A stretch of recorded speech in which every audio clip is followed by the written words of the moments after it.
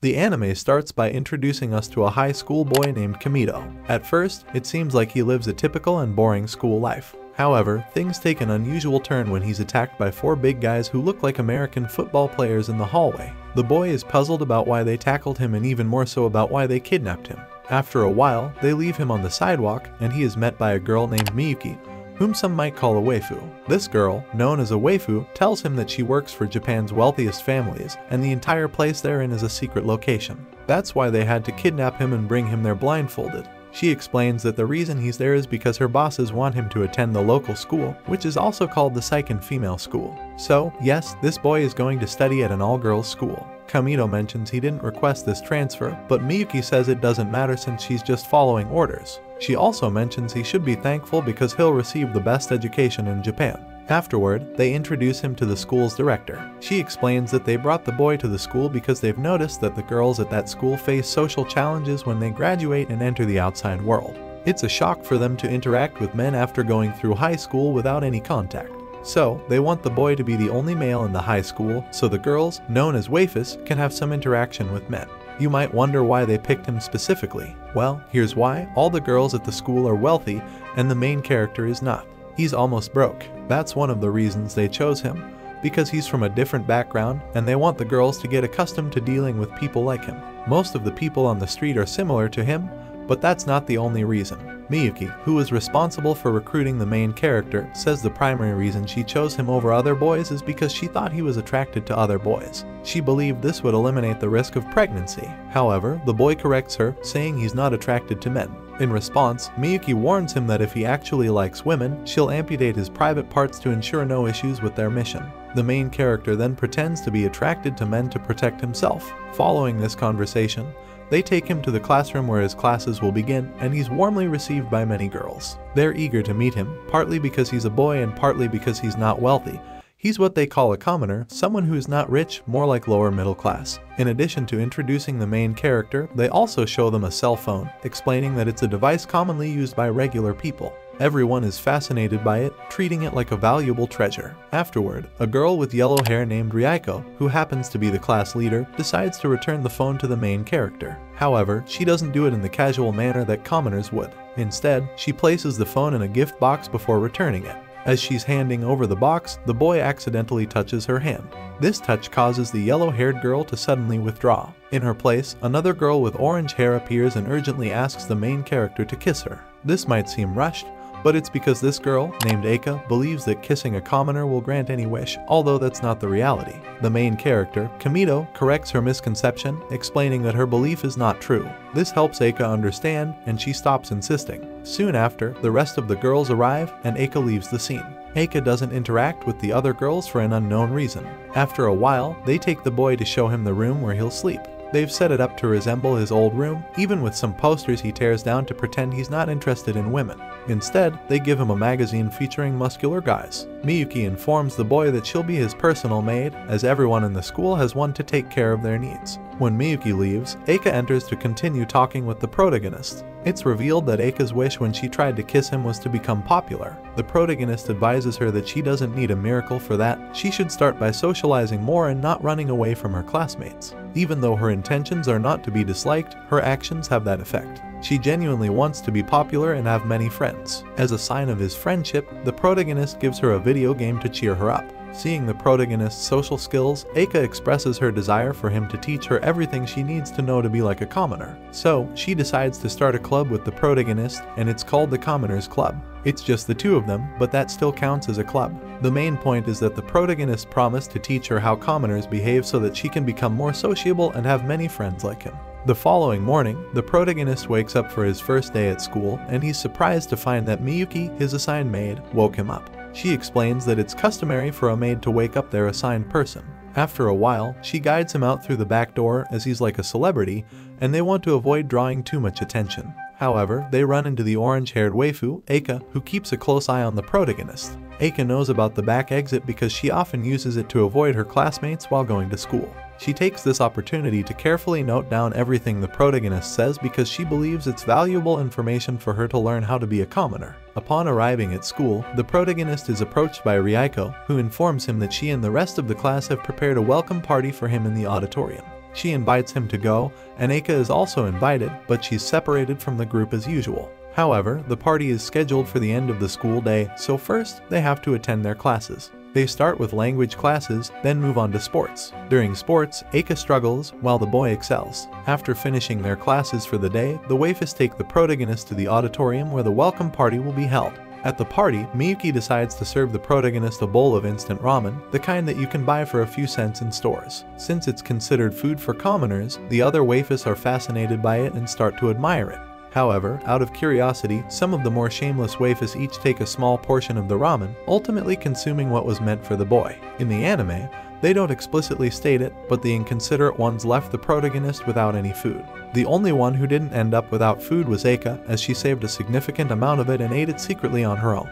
During the party, the time for dancing arrived, but the main character confessed to Ryuko that he didn't know how to dance to elegant songs. Instead, he suggested playing a Bad Bunny song, implying that they could dance with more intensity. While he may not have directly said this, he did express his unfamiliarity with elegant dancing. In response, Ryuko offered to teach him. During their lesson, they practiced some dance steps, ultimately culminating in a spectacular performance. This marked the end of the party. Later on, we find the protagonist in his room, teaching Eika how to be a commoner. He starts by showing her how to read manga, but instead of making her more like a commoner, it turns her into an otaku. Eika, being quite innocent, believes that what she reads in the manga is inspired by real events. So, she begins to consider trying to stop time like the manga character did. What's worse is that the protagonist plays along with this idea. He encourages her to try the spell to stop time, even pretending to be paralyzed. Eika starts to believe the story and thinks she has frozen time. However, when she leans in to kiss him, he has to stop pretending and confess the truth. Sometime later, the blonde waifu is taking a bath, and she unexpectedly encounters the protagonist, who was also undressed.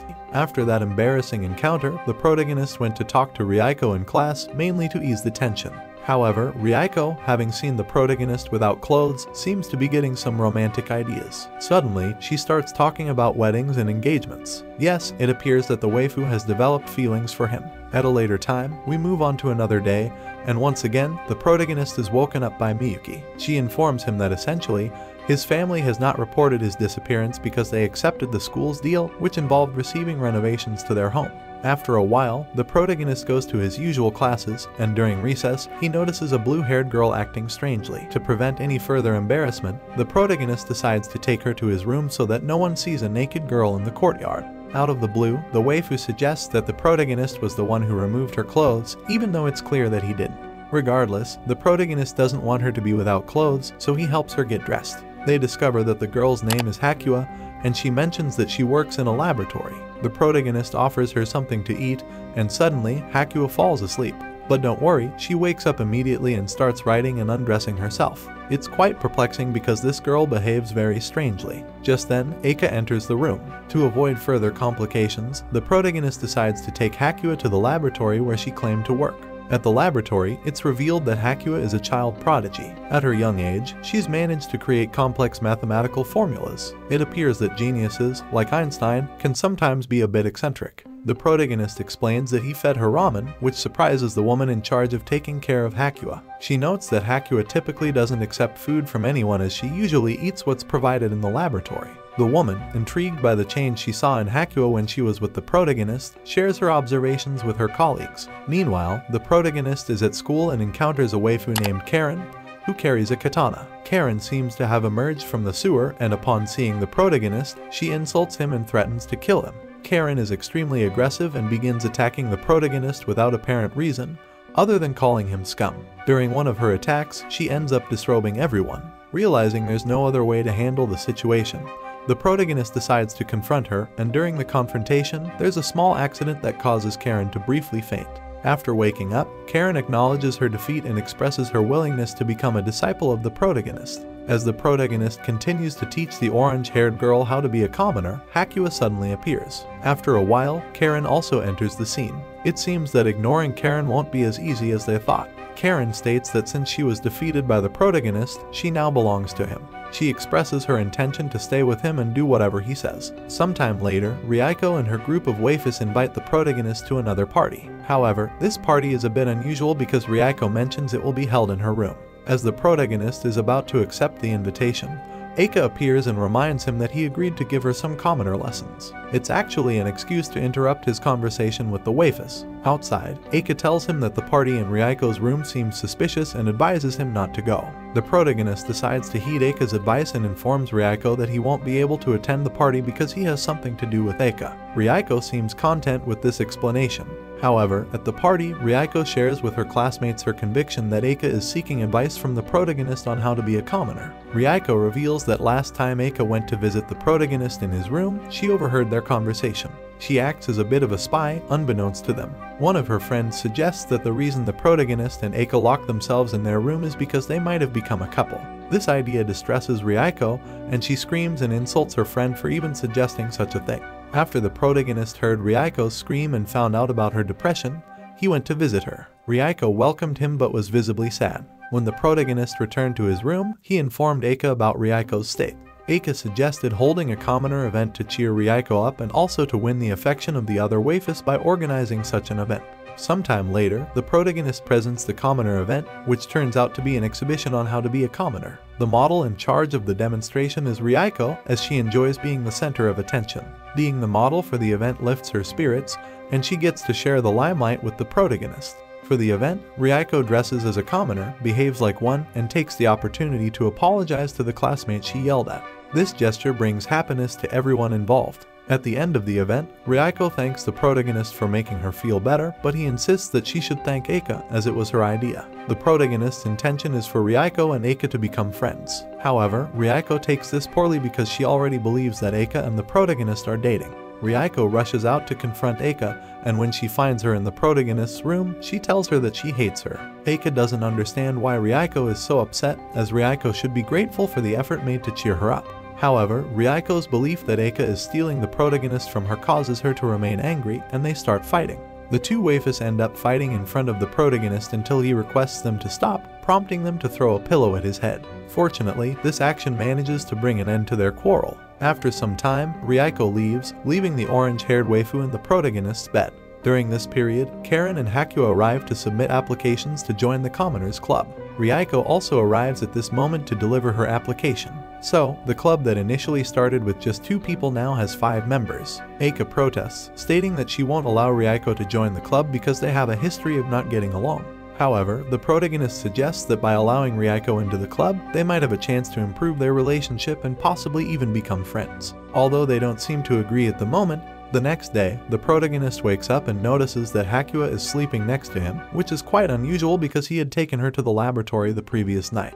However, as we know, this girl has some peculiar quirks. To address her needs, the protagonist decides to prepare breakfast for both of them. While she helps him initially, it doesn't take long for her to become deeply engrossed in developing formulas, and in the process, she starts to undress. Apparently, taking off her clothes is something she does when she's very focused on thinking. After they've eaten and filled their bellies, they engage in conversation about somewhat dull topics. After a while, Kamito decides to take Hakuo back to the laboratory, even though she wanted to stay and live with him.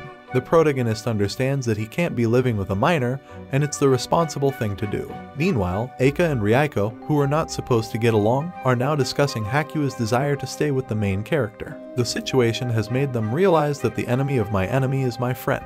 They are conspiring to take Hakuo away from the protagonist. As for Karen, she's expressing a desire to harm the main character, which is quite concerning. It seems that Karen's aggressive tendencies are still present. Later, they waited for Hakuo in Kamito's room and attempted to annoy her. However, Hakuo didn't pay attention to their efforts. Instead, she started solving equations and eventually fell asleep. Despite their initial plan to push her away, they ended up joining her in the protagonist's bed, where they could relax and rest. The woman who takes care of Hakuo later went looking for her, and Hakuo mentioned that even though the protagonist wasn't there, she had fun with her new friends. In the end, despite their attempts to annoy her, the waifus and Hakuo seemed to have formed a bond and became friends. Later, the protagonist comes home and starts playing a video game where the waifu on the screen pretends to be his girlfriend. Eika enters and asks him why he is playing the game. The protagonist explains that a friend of his provides the voice for the character in the game, and he finds comfort in that voice. Eika immediately expresses her desire to meet the game character and becomes attached to her. Ryako enters and finds the protagonist gone, so she waits for him in the room. During their wait, Eika and Ryuko start analyzing the things in the protagonist's room, beginning with his sleeves. They also explore the contents of his fridge and decide to have some soda. However, since they come from wealthy backgrounds and have never tried street soda before, when they feel the bubbles in their mouths, they spit out the soda, thinking it had expired or was spoiled. As a result, they end up wet and have to change into bathing suits. In their bathing suits, they start to argue and playfully fight when the protagonist returns and sees the awkward scene. Shocked by what he witnesses, he quickly runs away from the room. After some time, the director informs the protagonist that they have organized a trip for the waifus to experience life in a commoner's environment. They board a plane and head to their destination, where they find a whole tourist attraction with typical elements of everyday life for ordinary people. The destination appears to be a replica of a normal city, but there are no real people there. This is because a real city would be too crowded, which could overwhelm the waifus. The goal is to introduce them to things like traffic lights, pedestrian crossings, supermarkets, and restaurants. When they arrive at the restaurant, they are fascinated by the fact that common people have to wait in line to order food. They are also intrigued by the idea of ordering their own food, as they're usually pampered and never have to do such things. Ryuko is the first to attempt ordering, but she struggles to communicate with the server. Her biggest challenge, however, comes when she has to decide what to order from the menu. The protagonist steps in to help her. The rest of the waifus also lack experience in ordering fast food, so they all end up ordering the same combo of hamburgers, fries, and soda. In the game room of the shopping center, the protagonist teaches them how to use the plushies machine to grab plushies. In the dance room, several waifus attempt to imitate the dance moves of Michael Jackson, including Eika. Eika realizes that she can overcome her stage fright as she dances remarkably well. The other waifus are impressed and ask her to teach them more about commoner culture. Since Eika has been receiving private lessons from the protagonist, she seizes her moment of glory to share what she's learned with the others. This allows her to pass on her knowledge about commoner culture and activities. At a clothing store, Karen is caught trying on a blouse, but she doesn't know how to pay for it. The protagonist advises her to go to the checkout, but Karen, misunderstanding, thinks the protagonist is challenging her to a duel. Knowing that Karen is not normal, the protagonist decides to play along. As Karen believes the protagonist is her owner, he takes advantage of the situation to order her to take off her clothes and try on the blouse she wants to buy. Later on, we see that Ryuko and Eika have been paired up to stay in the same room. Eika is busy writing to her new friends and doesn't pay much attention. However, as Ryuko is one of the most popular waifus in school, Eika eventually asks her for advice on how to talk to her friends and become even more popular. Meanwhile, Kamito meets Eika and tells her that since she has successfully made friends, there's no need for her to continue receiving lessons on how to be a commoner. He informs her that he intends to disband the Commoners Club, as Eika could use this time to join other clubs and spend more time with her new friends. Following this, the protagonist goes to the hotel pool, and there he encounters Eika. However, the situation takes an unexpected turn when Eika's friends arrive at the pool.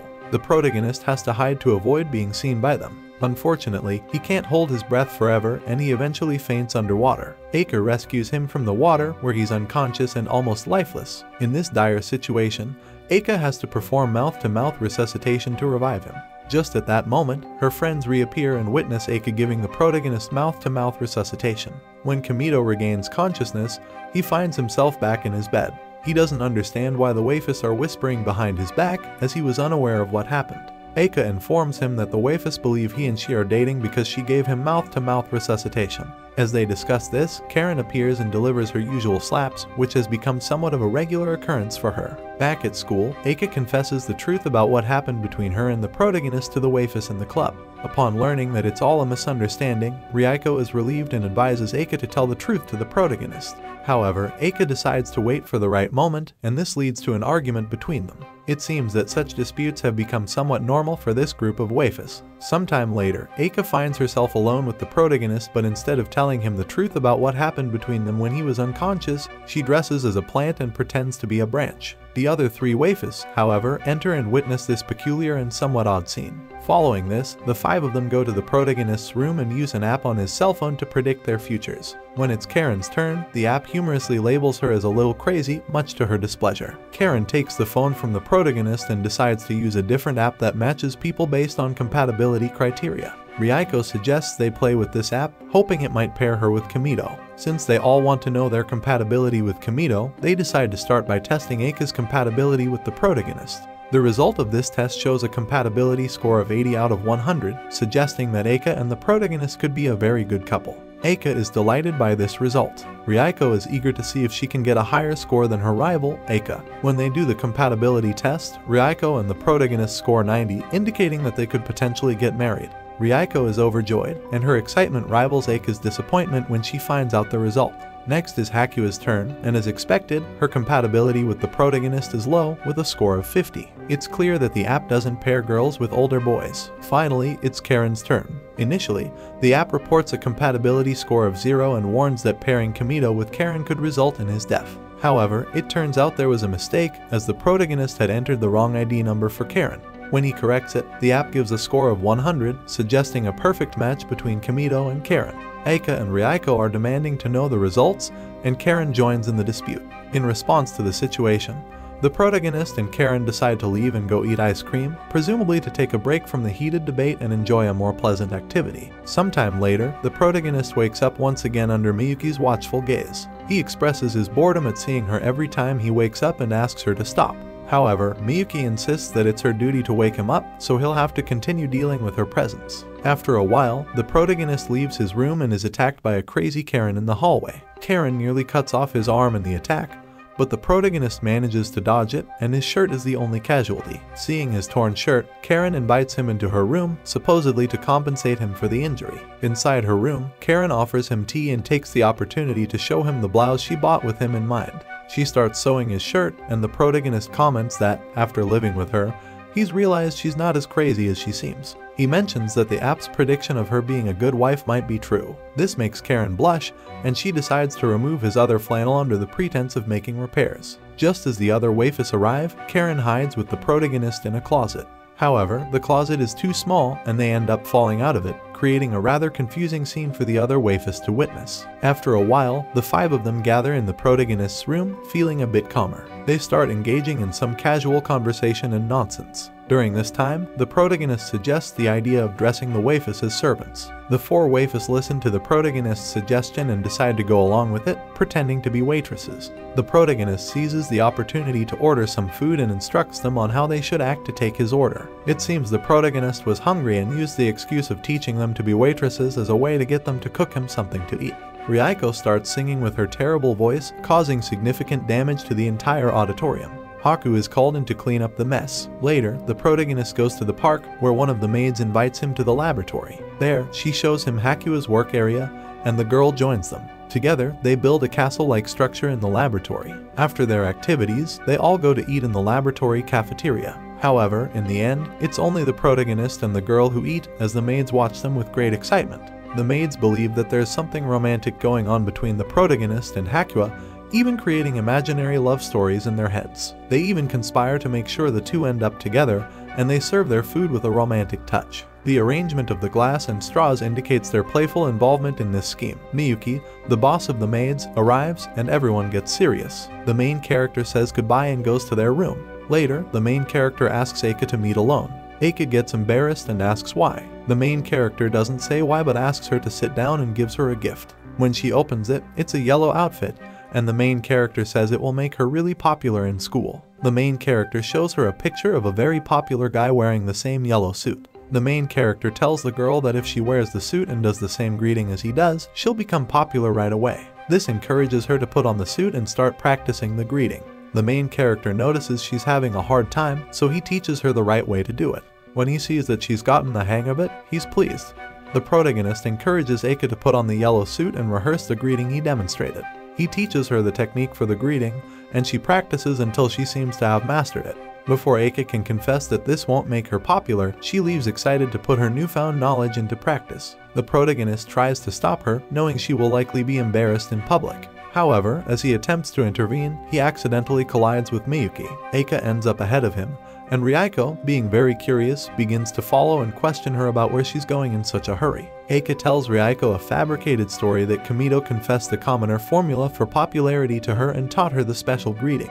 Ryuko believes the story and becomes envious, crying. Eika decides to help Ryuko learn the greeting in the style of dandy. They practice together, and once Ryuko has learned it, she expresses her intention to tell the entire class. As Kamito continues searching for Eika, He discovers that all the waifus in the school are dressed in yellow and attempting the eccentric greeting. After this, Ryuko overhears the main character talking on the phone, saying he wants to leave school because he misses his male friends. Alarmed, she goes to tell the other girls with the hope of finding a way to make the main character stay. Eika comes up with the idea of acting like men to try and prevent him from leaving. They decide to imitate the only man they know, which is Kamito, but since he has a simple personality, they can't think of any specific traits to replicate.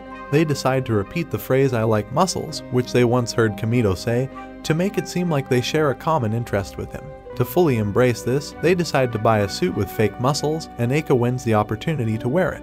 However, when Eika wears the suit, the others criticize her appearance as it doesn't quite suit her. The waifus, including Eika and Ryuko, visit the protagonist in their unique masculine outfits. When asked by the protagonist why they dress that way, Eika accidentally reveals their true intentions by mentioning the protagonist's supposed intention to leave the school due to missing his male friends. Ryuko also confesses that she heard this from the phone call. The protagonist clarifies that what he said on the phone is not his true intention, and he will continue to stay at the school. Later, Ryuko seizes an opportunity to get closer to the boy by offering to give him private lessons in flower arranging. She knows that the protagonist struggles with this skill, and this allows her to spend more time alone with him. The innocent boy accepts the offer, thinking it will help him improve in that subject. When they later reunite with the other girls, Ryuko tells the protagonist that it's time for them to leave. Eika asks where they are going, but Ryuko says it's a secret, which makes Eika even more curious and eager to spend time with Ryuko. Some mates come in to inform Ryuko that her mother and brother have gone to visit her, but not only her, they also want to see the protagonist. During the meeting with Ryuko's mother and brother, it's revealed that the reason they called the protagonist was to meet the commoner who's sharing a room with their daughter. Ryuko's brother becomes jealous and even threatens the protagonist, expressing his concern about having boys at the school and warning the protagonist not to interfere with his little sister. Ryuko intervenes and convinces her brother to apologize for his behavior. Later in the conversation, Ryuko's mother reveals that they have arranged a fiancé for her named Satoshi. The protagonist is sent out of the meeting, and he shares his disapproval with the other waifus. He doesn't agree with the idea of forcing rich girls to marry someone they don't even know and is determined to nullify Ryuko's arranged marriage. Ryuko's absence from the Commoners Club has caused the group to lose cohesion, and despite the fact that she often bickered with Eika, they both miss her presence because at least she kept the group alive. One day, Eika decides to call Ryuko to talk about her upcoming wedding. During their conversation, Ryuko confesses that she misses their arguments. Eventually, Eika asks Ryuko not to get married because she and the club need her. Ryuko tearfully expresses her desire to go back to school but doesn't know how to convince her mother. Eika assures her that she and the club will come up with a plan to cancel the wedding. After some time, the club, along with Ryuko's brother, agrees to help in preventing the wedding. To do this, they need to escape from school first because they can't do anything from inside. While trying to escape, they are spotted by Miyuki, who also wants to help rescue Ryuko. Miyuki lets them out, and they all get into a car with Ryuko's brother and some strongmen. They head to the location where Ryuko and Satoshi's wedding is scheduled to take place. In the plan, the initial idea was to send the protagonist, but when Karen sees that there are armed guards, she decides to go first to test her sword skills because she's quite skilled with swords. She manages to eliminate all the security and creates an opening for her companions to pass through. Just then, more reinforcements arrive to block their path, but Karen defeats them as well. Ryuko's brother heads to the door to confront a person who looks identical to Nicholas Majuro, and they have a battle. This distraction is used by the protagonist and the two other female companions to enter the castle. Once inside, they encounter some doors hanging from above that make their progress difficult. Fortunately, one of the strong men is there to assist Hakawa in reaching the control panel and deactivating these obstacles. Later, a transformer-like threat loomed, but Karen, dressed as a lady, came to the rescue by cutting off its leg and defeating it completely. After this, the protagonist continued on their journey and finally reached the location where Ryuko was. There, the protagonist expressed their opposition to Ryuko's marriage. However, Ryuko's mother doesn't pay much attention to the protagonist's opinion. She believes that Ryuko perfectly understands what's best for her, which is to marry the person of her choice. Eika also chimes in with her request to delay the marriage, mentioning how much she misses Ryuko and how they shouldn't force her into marrying so young. A powerful speech against the marriage follows from Eika, concluding with a popular greeting. Still, the elderly woman remains indifferent to the opinions of the others. She even punishes them for being too intense. However, Ryuko stands up and tells her mother that she doesn't want to get married. Her mother responds by saying that if she doesn't want to get married, she'll have to leave their house and live on the street. At this point, the protagonist steps in and offers to provide a place to stay at their house. They promise to convince their parents to adopt Ryuko, allowing her to become independent from her parents. Afterward, Ryuko's fiancé, whom we never even met, leaves. Ryuko's mother tells her that she will respect their parents' decisions, and now she can marry whomever she wants. The mother even suggests that her daughter should marry the main character, as they are going to live together. This idea sends shockwaves among the group. Aika, Karen, and the girl express their disagreement with Ryuko marrying the main character. Ryuko's brother is also strongly against it, and he nearly landed a punch on the protagonist. In the end, Ryuko and the protagonist do not get married, and the Commoners Club is reunited. That's it for this video. Watch the following video, and I'll catch you in the next one.